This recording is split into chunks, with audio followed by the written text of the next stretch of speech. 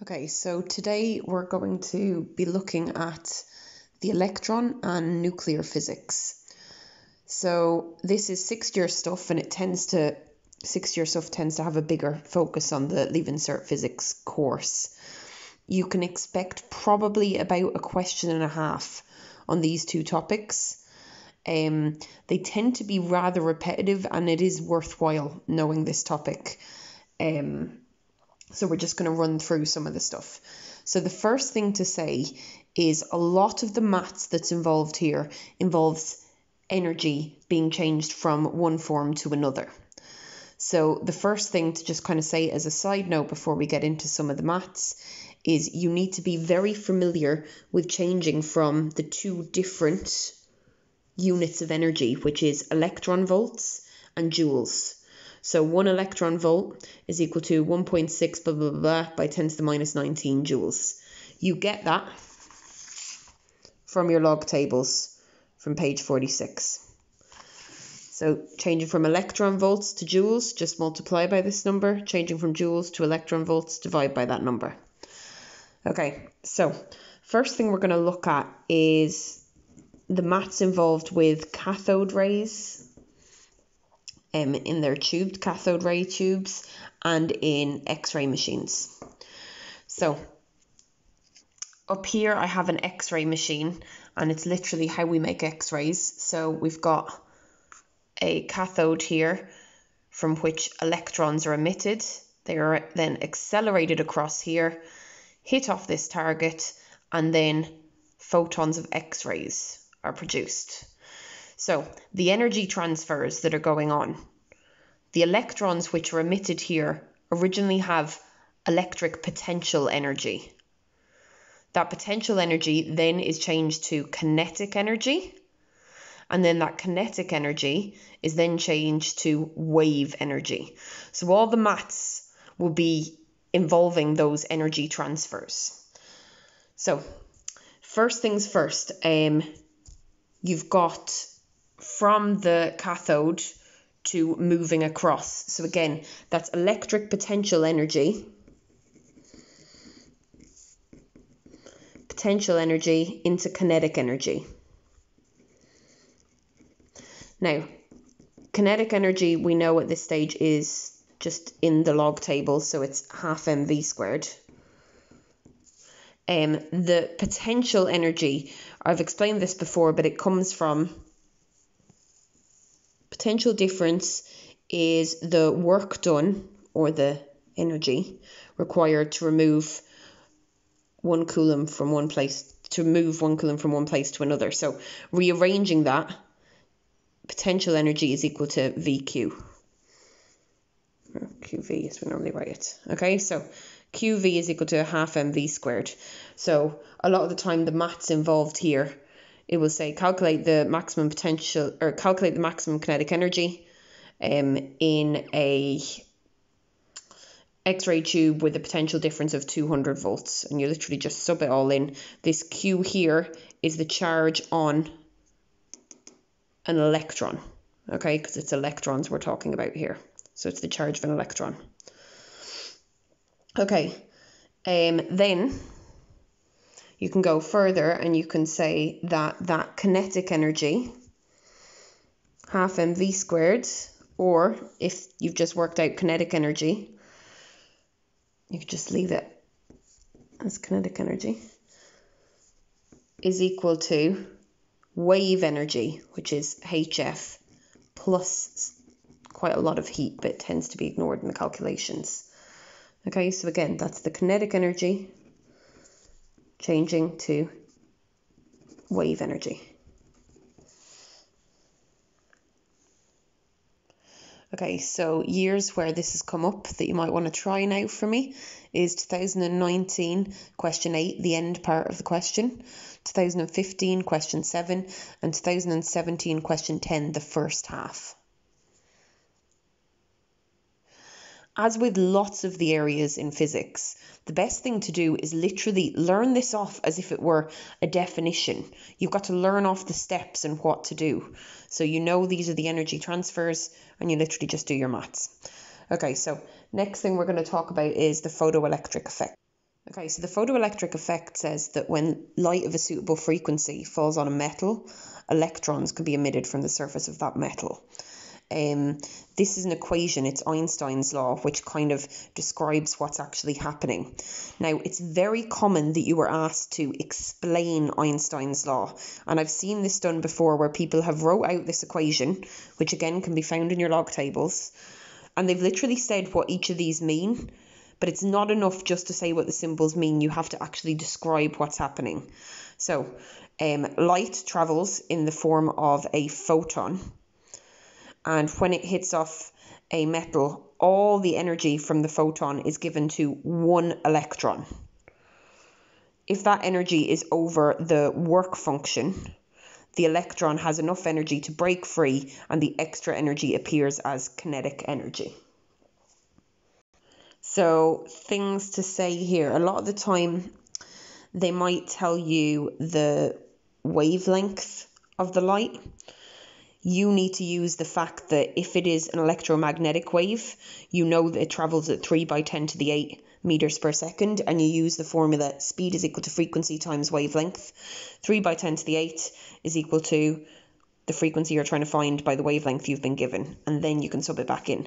That also can come up here in some of these questions. So like say here, you might not be told the frequency, but you'll be told the wavelength, and you can work from there.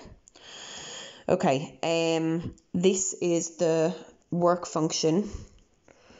Again, often given in electron volts, converted into joules before you start. And you find that by Planck's constant by the threshold frequency there. And then this, again, if they just ask you for the kinetic energy, don't have it in this form. Just leave it as this. The only reason you would need to put it in this form is if they asked you for the velocity of the electron. Okay, so the questions I'd like you to attempt are 2019, the rest of it, and 2018, 12D. Okay, so the next section that comes up is nuclear fission and fusion. Again, what's happening here is there will be a loss in mass, and the reason why there's a loss in mass is that mass is converted into energy. So the maths involved in these actually is fairly simple, but it's just that you're using quite large numbers, and a lot of the time we get calculation errors. So basically what you need to do is find the loss in mass. Once you've found it, you then sub in E is equal to mc squared, and this will tell you the amount of energy given off. Okay, so what often comes up in nuclear fission and fusion, as well as this simple maths here, is you're asked to kind of write out the equation for what's actually happening. So I'm going to use 2018 question 8 as an example of this if you want to have it open in front of you. Okay, so when you have the question open in front of you, you're told that uranium 235 plus a neutron cause a reaction where you are getting barium 139 and krypton 94 plus some amount, we don't know what number that is, of neutrons.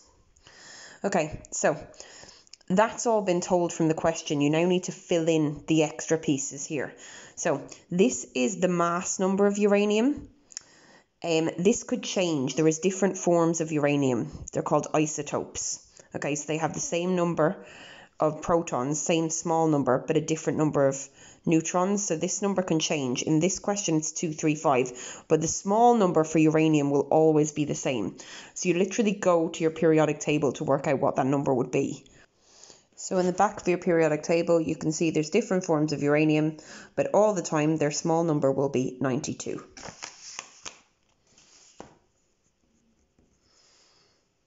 Neutrons always get mass number of 1 and a 0 here. Barium, do the same. So lots of different bariums, but they're always 56.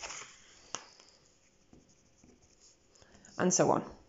Okay, once you've filled all this in, what you should find is that the numbers above on this side equal the numbers above on this side. The numbers below on this side equal the numbers below on this side. So you can see on this side we have 2, 3, 6.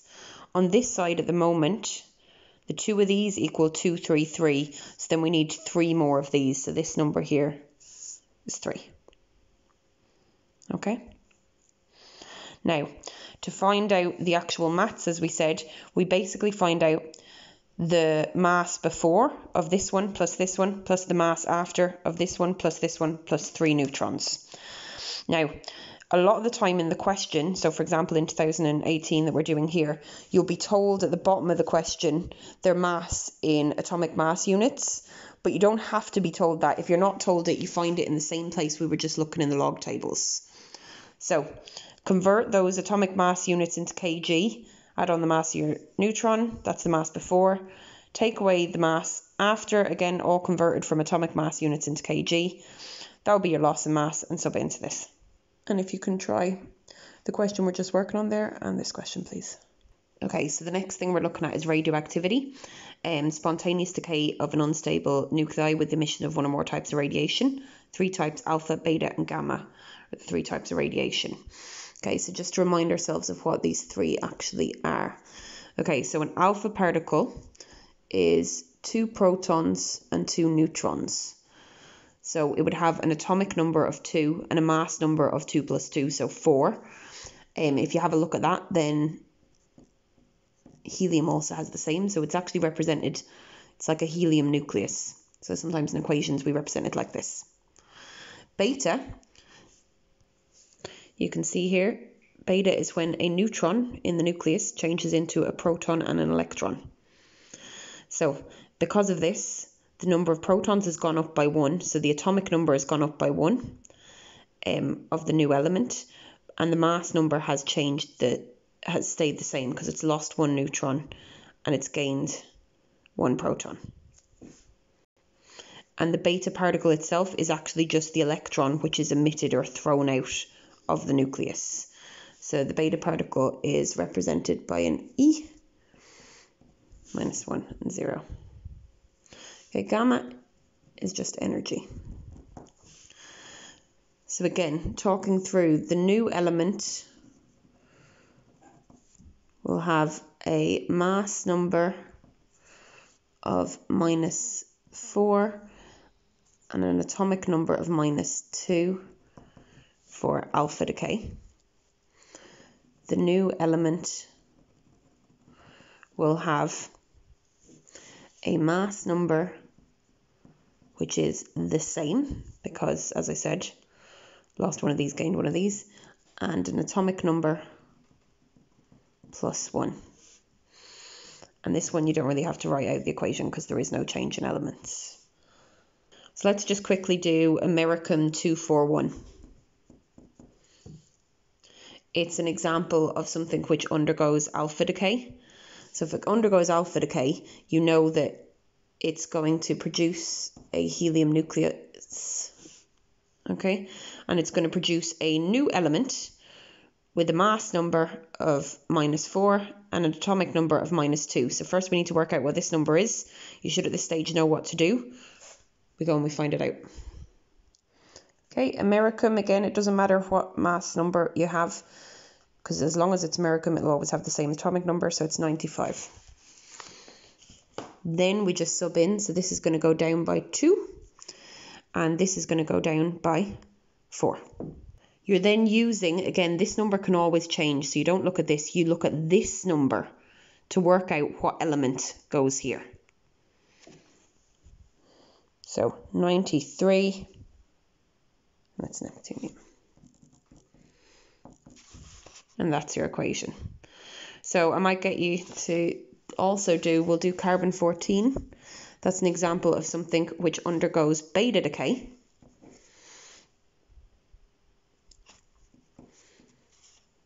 Now, note that I've put the 0 up here because it doesn't really have a mass. Okay, so the -1 goes down here. The 0 goes on the same side as the mass number. So again, I have looked on my periodic table to find out what the atomic number of carbon is. It's 12.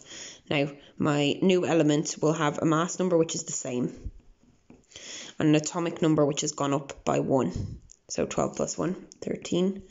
I then look at this number to work out what my element here is. And that's element nitrogen. And again, to check you've got it right for both of these, this plus this should equal, that plus that should equal, this plus this should equal, that plus that should equal.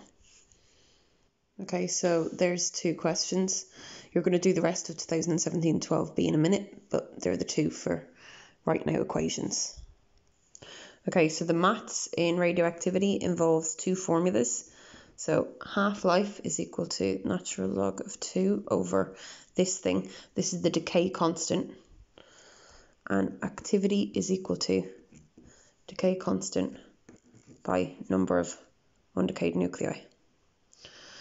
Okay, so normally things have a really long half-life, so it's given in years. You need to convert it into seconds before you use this. Normally the questions will involve, let's say they ask you to find the activity. You'll be told this, you need to work out this from this formula here. So you normally use the 2 formulas together, and it's very, very common. The activity can be given lots of different names. So it could be the number of nuclei decaying per second, the rate of decay, the amount of radiation per second given off. All of those mean the same thing. It means this thing here.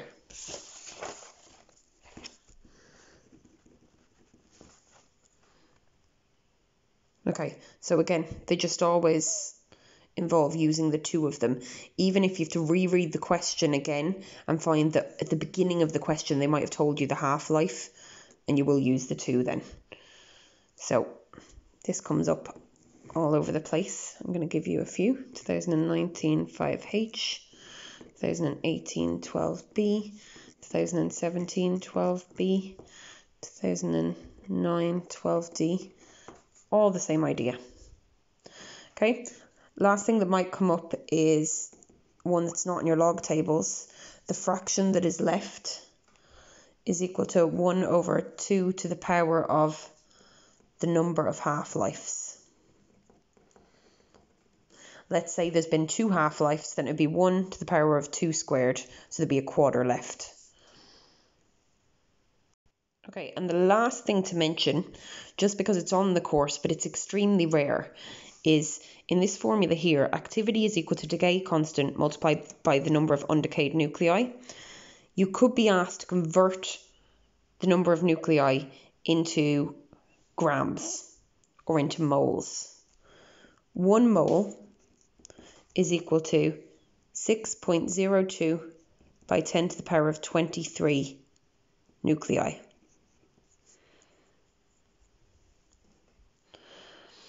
So you can use that to work out the number of grams, and 1 mole is equal to its relative molecular mass in grams. For the moment, I'm actually going to leave that there. It's a tiny amount on the course, and I will come back to it at another stage, but just to mention it here.